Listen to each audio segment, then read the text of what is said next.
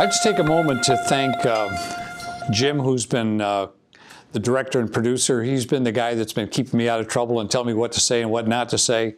And Glenn, of course, our camera guy and editor, he's done a terrific job over all these last months and the number of videos. I don't know, we've done 60-some videos, and we're going to keep on rolling them out. Also want to thank all you people out there for your wonderful comments. It's given me a lot of encouragement to continue to make videos. So that's really a big bonus for me. I had no idea that I would affect so many lives. And so thank you for watching, and thank you for all your devotion to our videos.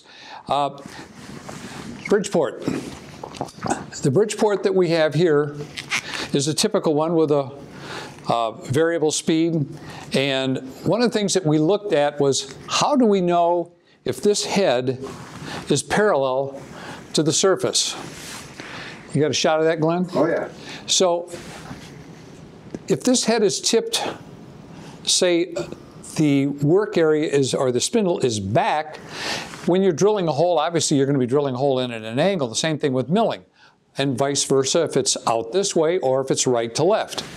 So there's a way to do that, and what we did was provide you a photo here where you can see this is our actual machine back there.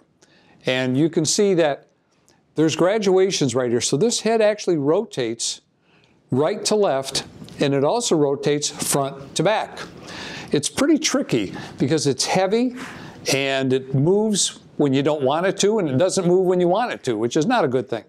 So there's 3 bolts here, and there's a worm screw right here to adjust the up and the down, or if you would, when you're facing the front of it, so it would tip forward and backward. And then this one is the exact opposite. It has a screw here, and it's got bolts on the other side, and it allows you to rotate it that way. So what we did was we came in here, if this is the table,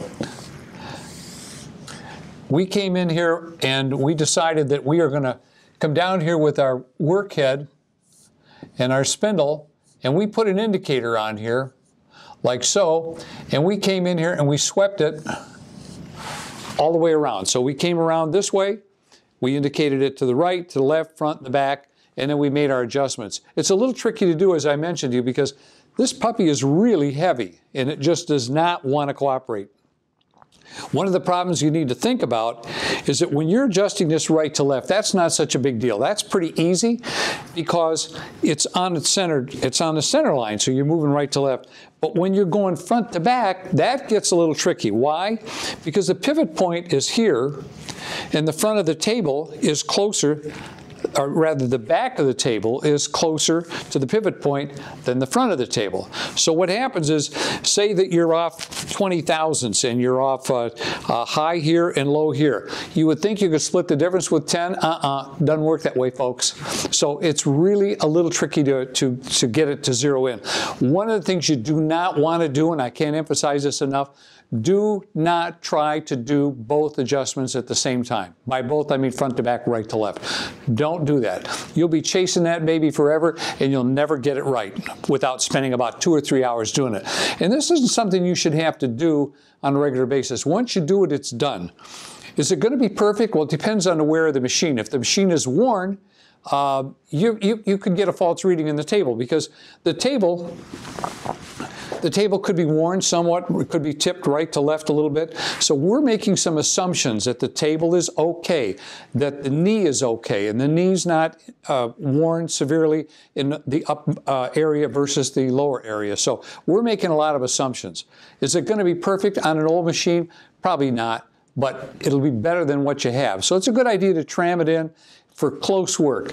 When you really are going to notice whether it's trammed in or not, and whether it's right, is when you do put a fly cutter on there and you start making a cut and you see a cross pattern where the cutter itself goes over itself as you go by, you'll end up making a cross pattern, or cross hatch as we call it. That's how you know that it's dead perfect. But you can also tell that with an indicator. So we'll be able to do that with an indicator. Let's go in the back and we'll show you how we're going to do it. And again, please, if you do this, do the right to the left first. Get that out of the way, lock it down. Then do the front to back. Don't try to do both of them at the same time. You'll make yourself crazy, because I've been there a lot of years ago. I haven't done this in a long time, but I'm sure we'll be able to figure it out. So let's go in the back and take a look. How do we know if the spindle is perpendicular to the table? We don't really know that. One way to find out is to put an indicator on here and to sweep it and to check it and see if it is indeed square this way and square this way. And there is an adjustment on the Bridgeport on the right-hand side of the machine, which we'll show you in a bit, as to how to make the adjustment. So the first thing we're going to do is work off the spindle. Why the spindle? Because that's exactly what we're going to be using to make it parallel, or not parallel, but to make it square. This, in my view, is a terrific tool, and I think every Bridgeport owner should have one. So we're going to clamp it on like so. We'll come down here, and I like to keep the point of the indicator somewhere in that area. So we'll bring this spindle down, we'll touch it, and let's put our 0 right here, let's say. And we'll start with our sweep. We're about 2 thousandths plus there. We're 5 there. We're about 12 thousandths plus there, from front to back. And we're minus a couple there. So I would say, and we'll take a look right to left, but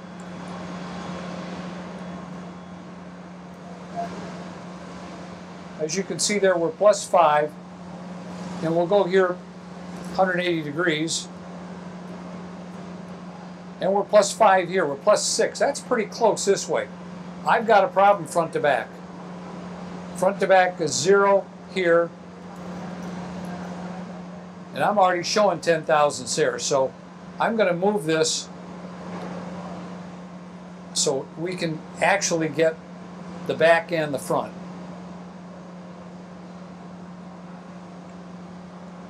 Now keep in mind there are other factors as well.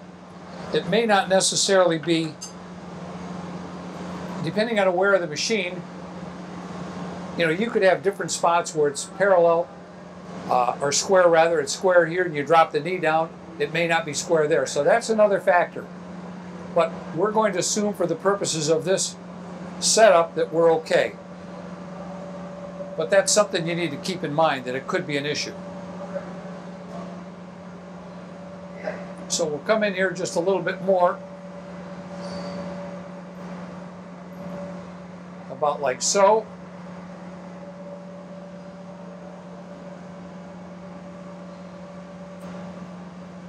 All right, I don't know, Glenn, if you'll be able to see this, but I guess I'll just have to tell you where it's at. Is that okay? Sure. All right, so we've got 0 here.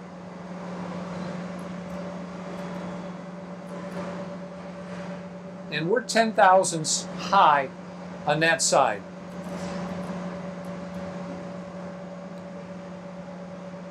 You know, 10 thousandths is a lot, but in the case of a Bridgeport, is it serious? No. Actually, this is not that bad. If we call it 0 going this way, we're 0 this way, so I'm good like this. I'm not so good front to back.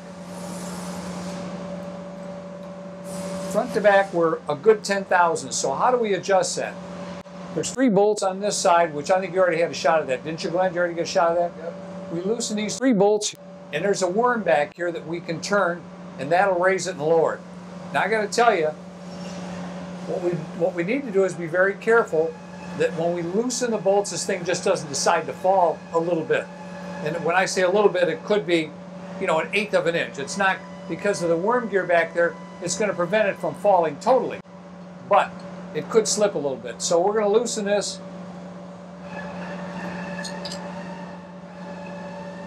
And leave it just a bit snug.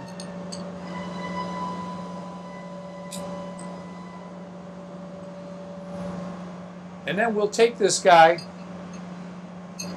I don't want my indicator on it because I don't want to crash it.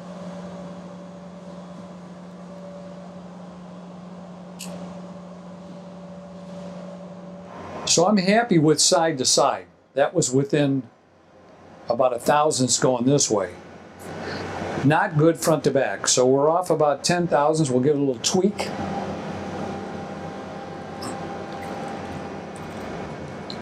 And we're still off about 5,000. We'll give it another tweak here.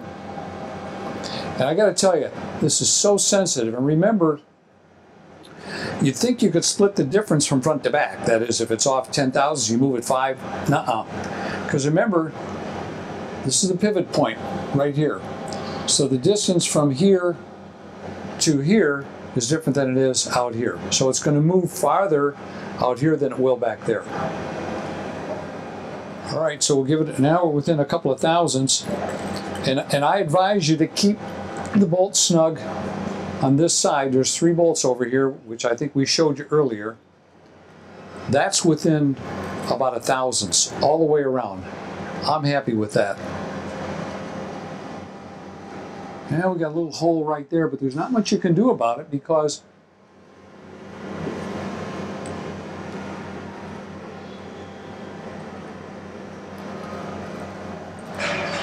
that's within a, you know, if you can get it within 4 or 5 thousandths, that's pretty damn good. So I'm pretty happy with that. So we'll snug this down and hope it doesn't move. And it could. So let me put the indicator on here and see what it does. Didn't move there. Didn't move there. Didn't move there. So one last check, 0. Within a couple of thousandths. Now what does that tell us? That tells us that when we're going to drill 2 things. If we're going to drill a hole, it's going to be straight. It's going to be square with the table. It's not going to be going in this way. That's it. Let's go home. Ready to go, Glenn? Go ahead. It's not going to drill this way, and it's not going to drill that way or this way. The true test will be when we put our fly cutter on there, and if we get a crosshatch pattern on it, we know that it's really square. So that's going to be the true test. So we'll see how that goes. But I'm happy with this now. Anyway, that's the correct way to tram in, as we call it, tramming in the table. And I think that, again, this is a great tool to have. And every Bridgeport owner should have one of these guys. We don't sell them. We're just talking about it, that this is a great tool. And it's necessary in my view. So that's how we tram the table in. One thing I want to caution you about is that before you do it, make sure you stone the table off good, clean it good, make sure there's no burrs on it. And when you put the vise back on it, my recommendation is this. Stone the bottom of the vise, clean it up really good, and also put a little light grease on it or oil. That way you won't get coolant underneath here and it won't cause the 2 surfaces to rust, which is never a good situation. So that's my tip on how to tram in the head of a Bridgeport, and thanks for watching.